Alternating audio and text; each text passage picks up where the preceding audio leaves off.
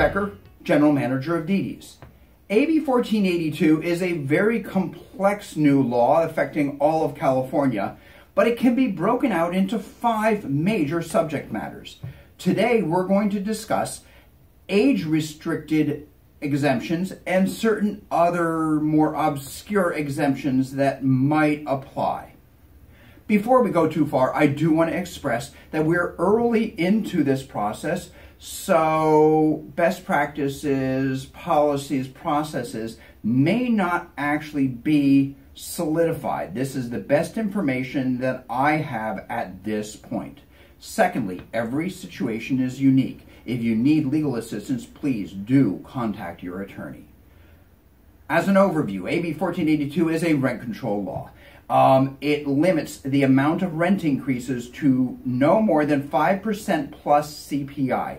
And if CPI exceeds 5% itself, there's a hard cap on how much you can increase rents to no more than 10% annually.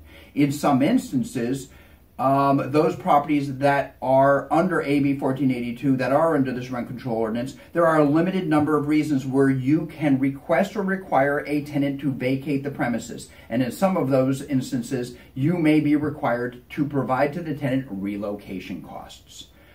Talking about the exemptions, there are a list of exemptions within this law. One of them is separately alienable single-family homes and condominiums. We speak about that in a different segment, so if you're interested in that applies to you, please check out that video.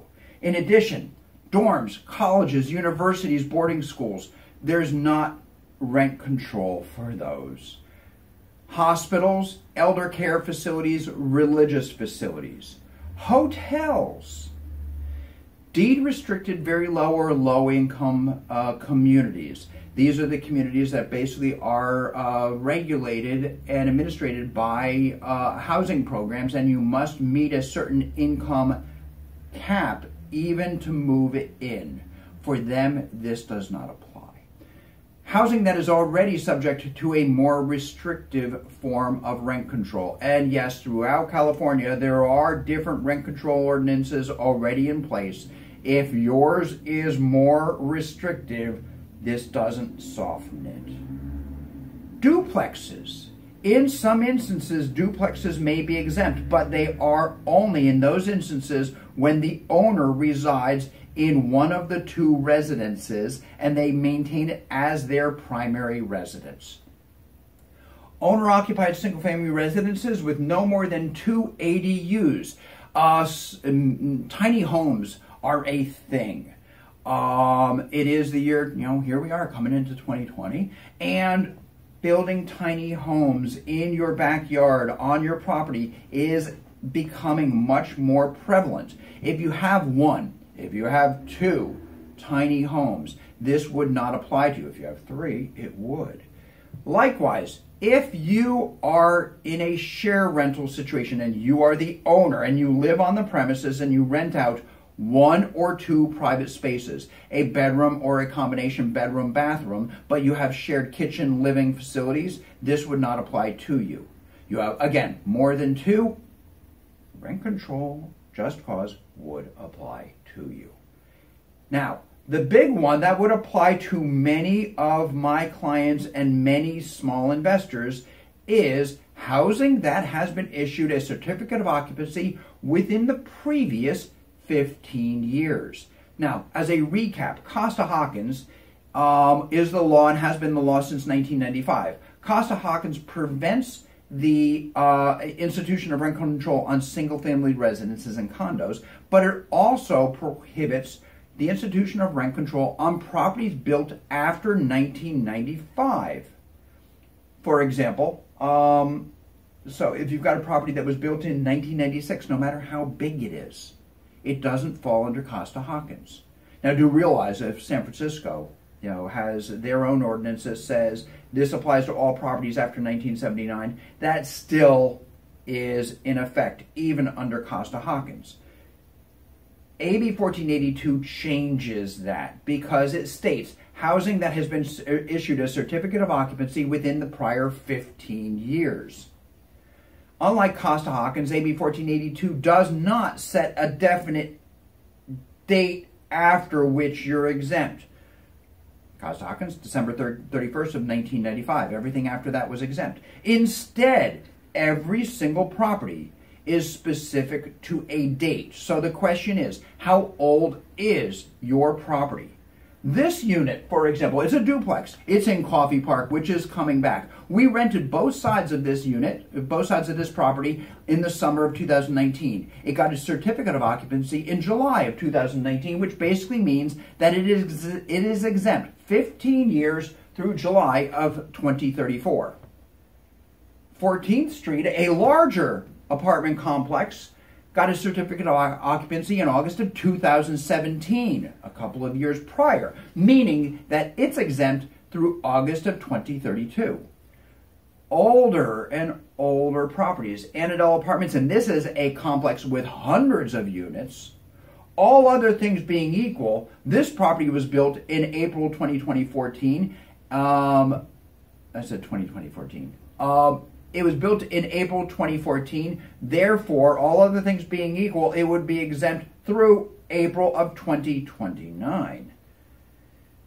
And we have many single-family units with in-law units. A Northwest Santa Rosa property that is not owner-occupied, built in November of 2007, and it is exempt through November of 2023, only a few years from now.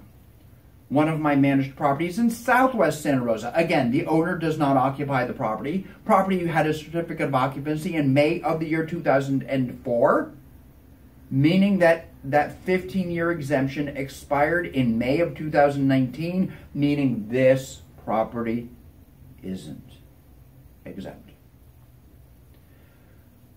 Unlike those properties that are classified as either exempt or statutorily right now non-exempt, those properties that are age exempt do not have verbiage that must be put into their contracts right now.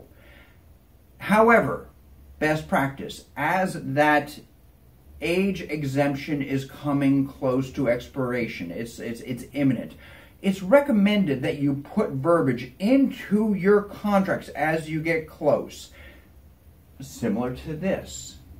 And it's an example, but it's written in to say, effective as of a certain date, 2023, the following applies.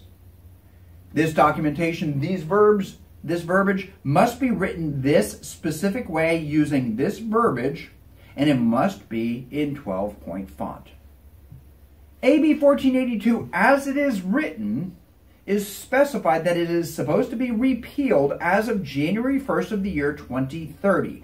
Therefore, theoretically, my duplex in Coffey Park could conceivably never be under rent control because rent control, AB 1482, will expire before the 15 years comes up. That is, of course, as long as AB 1482 is allowed to sunset, and I have my doubts. The provisions of AB 1482, including the sunset clause, including rent caps, including exemptions, is specific only to AB 1482. Theoretically, if Costa-Hawkins were to expire, if a local city were to institute more strenuous rent control, more strenuous rent just cause eviction components, it could actually undermine even the exemptions of AB 1482. Accordingly, it is important that you stay informed, and when the opportunity arises, vote. Please, it's complicated and only going to get more so. If you have questions, contact a property management professional, contact your real estate agent. They will be able to help you. And lastly, as I said before, I'm not an attorney. If you have legal questions, please contact an attorney. I'm Keith Becker from Didi's.